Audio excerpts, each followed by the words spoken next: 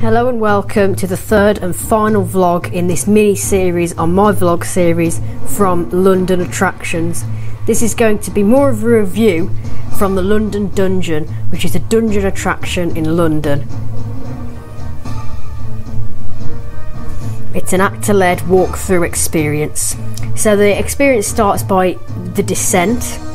So you head through the queue and go into a waiting area for the elevator, and there's a jester in there and he goes through what is going to happen inside of the dungeon, and you get a lot of information but not too much, and then you go into the elevator which actually takes you up, but it feels like you're going down, so that's a really good effect. There's chains moving by the side and it takes you into the depths of the dungeon.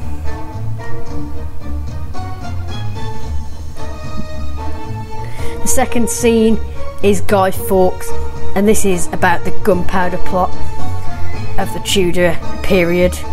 So there's a talking head which is actually Guy Fawkes, and he talks about the gunpowder plot, and there's actually a really good effect in there where you see the bomb and the gunpowder actually explode, and there's some smoke effects. The actual floor moves and vibrates, which I wasn't expecting inside, and it is a really fantastic effect. And then you get led through the door into the following scene,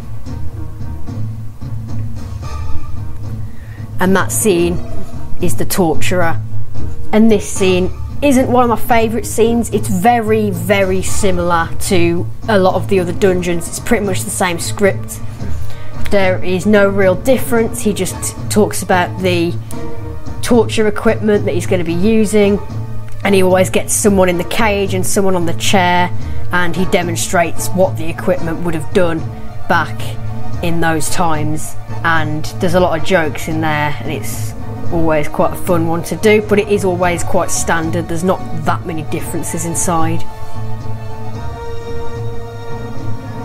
Then there is the Plague Doctor, which again is very standard. The actor will talk about how they like to pull out the bits, and they pull out the intestines and all of the organs, and in all of the dungeons they always have a bladder, and they always say it's still full, and they'll squirt water at you with it, which is always quite fun. But it is pretty much standard in all of the dungeons. It's a lot of the time it's a similar script as well, and there's not that many differences.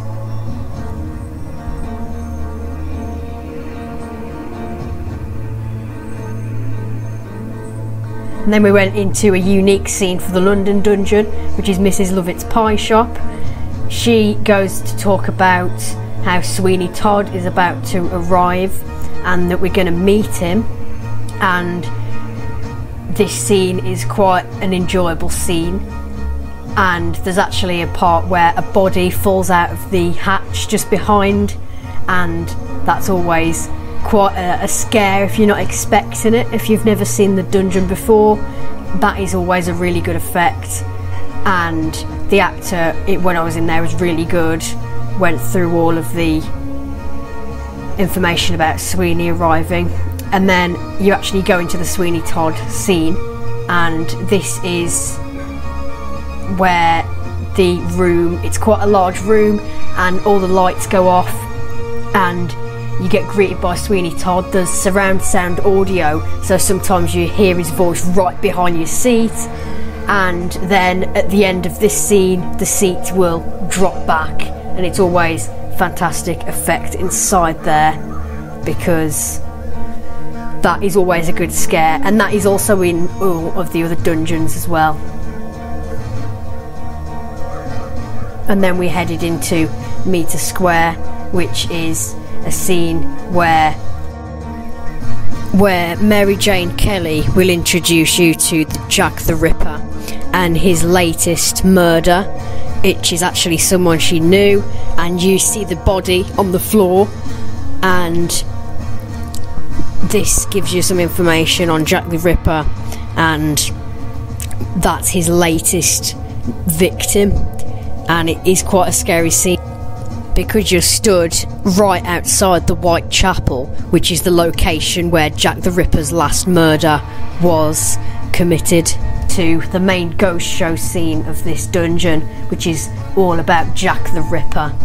And this is a very scary scene because you all get led into this bar and there's a lot of the moving pots and effects, and the shelves will collapse, and then the room will go dark, and then there'll be strobe lighting, and Jack the Ripper will come out with his knife out, and he'll come round to all the tables that the guests are sitting on, and with his knife. And it's always a really well done strobe effect, so you don't get to see that much of him, so it's even more scary. And then we headed into the judge, which was quite a funny scene because there was a lot of innuendos in there, and one of the most notable ones was where someone get picked out and he said that you must be one of Big Dick's henchmen, who would be Little Willie, and that was a really funny joke in that scene, and that what makes the judge scenes. They are all different stories that are always in. And then we headed into the final scene, which is the Drop Dead, the ride in this dungeon. It is a drop tail manufactured by ABC Rides, and this was a really good drop tail, really well themed.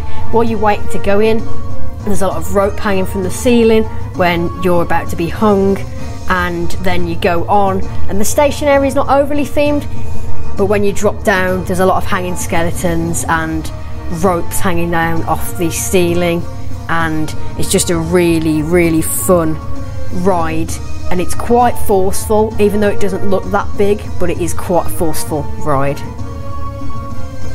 And of course this dungeon does end in the tavern, which is the bar scene, and you can buy drinks from here and you can sit down, and this comes right after the photo point from the Drop Dead drop ride.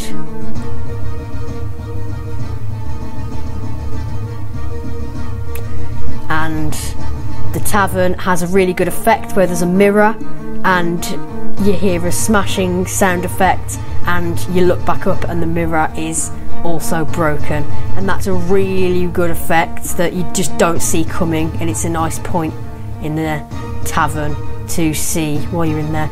So that wraps up this vlog from the London Dungeon. I don't think it's my favourite dungeon, it doesn't feel that unique, but it is quite a fun attraction and is definitely one to do when you visit London in England.